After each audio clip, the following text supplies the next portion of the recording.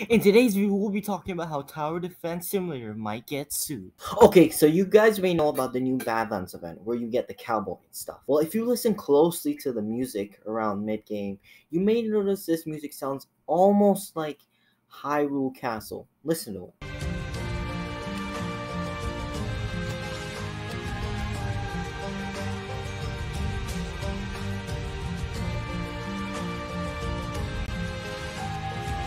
And me, being a Zelda nerd, noticed this immediately. I think this is a really big problem because this music is owned by Nintendo.